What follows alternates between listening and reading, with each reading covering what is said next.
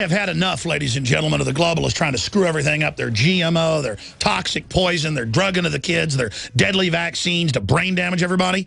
The New World Order is the enemy, and its control of Europe, the United States, England, Australia, New Zealand, and much of the planet needs to end. They're allied with the Chi-Coms, who are about as evil as it gets. And Russia, ladies and gentlemen, is in their crosshairs, period.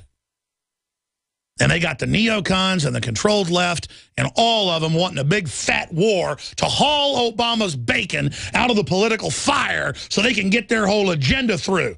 The war with Russia is the false flag, ladies and gentlemen. It is the diversion.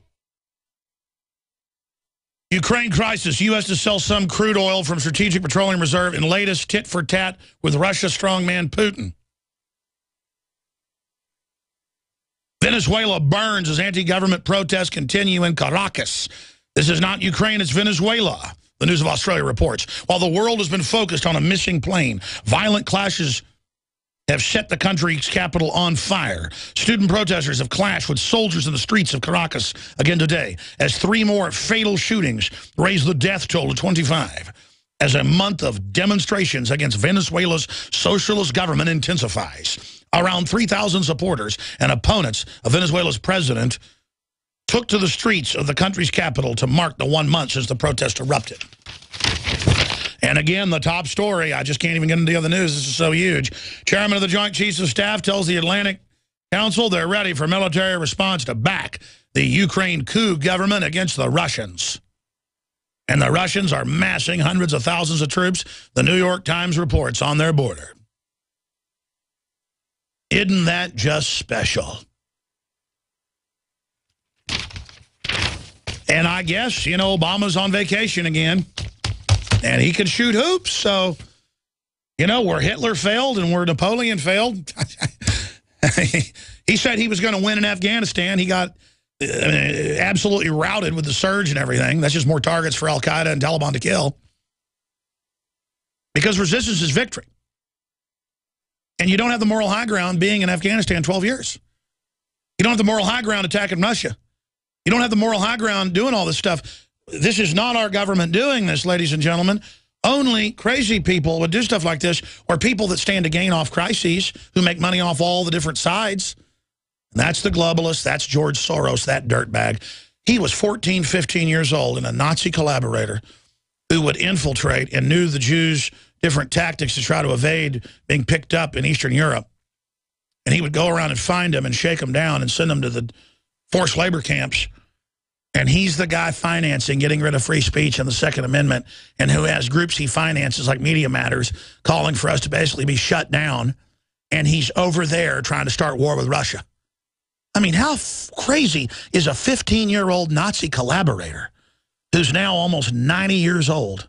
80-something. How old is that son of a... Oh, man, I tell you. I mean, I am just sick of it. I am so tired of this person who's just going to make money off the crisis. Makes money trying to bring down England, make money off trying to bring down Australia, makes money off trying to bring down the dollar. He is a wrecker. You know who the wreckers were. They've had them in every culture, but England has the most famous wreckers. Going back about 400 years ago down by Cornwall on the southern coast, they would put up fake lighthouses during foggy weather. And they had local county rules where if a ship wrecked on the rocks, you know, a mile out, quarter mile out on the big rocks, they would go out and be able to get the goods. And most of the sailors would die or come into shore, and then they would come out with their ships the next day when the fog cleared and clean everything out of the wrecked boats. Kind of like buzzard, vulture capitalism, I think is the way to describe it. Crony. See, just because it has the word capitalism in its name, it's the opposite of real free market capitalism. And it's our enemy. It's our enemy. And George Soros is our enemy. And Al Gore is our enemy. They are the virulent metastasizing cancer. And the Republican Party is like the rest of the body going, you can go ahead and have the lungs and the brain. We're just the guts. Eat us last. Because in the time frame, I guess these old 70, 80-year-old Republicans getting their payoffs and the blue bloods, they're being blackmailed, and they got their daily pension of hookers and mistresses and everything else up there in D.C., and they're just like, they openly say, hey, just leave us alone. You can have it all. Yeah, you can teach the kids 2 + 2 = 5. You can teach 5-year-olds how to, dress like a woman. 5-year-old boys. Yeah, you can arrest people for drawing a picture of a gun. Yeah, you can totally do whatever you want. Just leave us alone. And, of course, if you idiots think you're going to be left alone when the globalists fully take over, you got another thing coming. They're going to arrest and jail and set you up and ruin you. You fools. You idiots. John Boehner and all the rest of you are absolutely collaborating filth. And you have no common sense, and you don't study history, and you cannot feel the impending doom. You cannot feel the dread of the gates of the Republic fully falling. You think the country's overrun by criminal operations right now? We're only dealing with the vanguard scouts of the New World Order right now.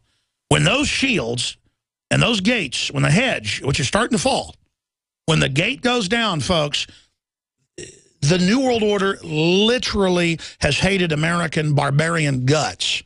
Because America was founded by barbarian invasions and was endless barbarian wars before that with the Native Americans. This was the Wild, Wild West. This was Conan the Barbarian for real. This was all the swashbucklers and criminals and pirates and adventurers and runners and real men and the slaves, half of which would die on the ships over, and the sailors, half of which would die in every 3 missions out.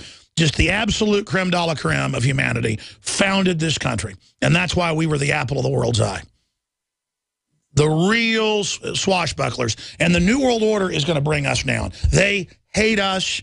The technocratic, ancient French, British, and other elites, and the Rothschild elites, they're all the same, inbred together. They hate human vitality. They hate surging power.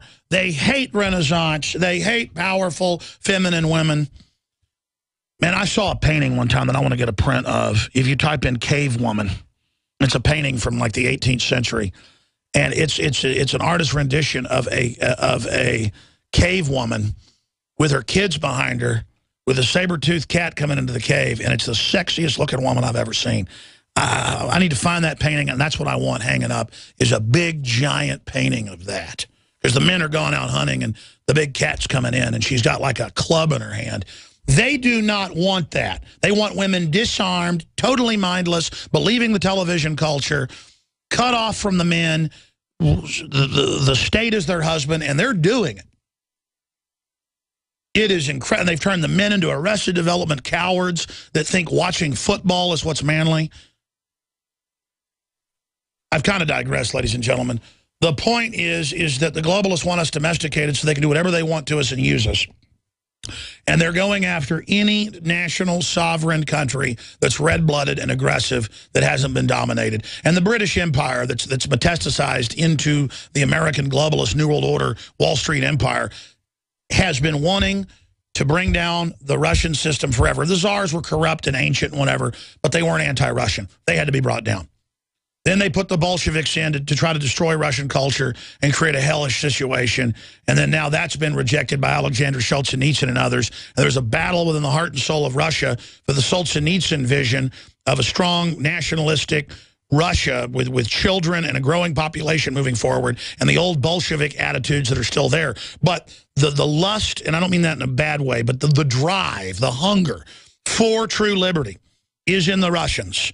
It's in Americans. It's in everybody. And it unifies humanity around exploration, interstellar, but also here on this planet, an exploration of our own psyches, an exploration of our own potential. And it is that choice, the Agenda 21, anti-human, dehumanization, lowering IQ, glow-in-the-dark people shuffling around from trendy event to trendy event, totally empty, totally mindless, downloading whatever new psychological, cultural template is given to them, or the animating contest of men and women and striving and free association and letting there be winners and losers in dodgeball and football and track and essays to build and empower competition, which we know is like gravity. Without gravity, your bones turn to mush, your heart disintegrates. And the globalists are removing the cultural gravity and pressures from the population and putting chemicals into the water and food on record to sedate the public for the long slide as we slit our wrists culturally in a hot bath into exterminism.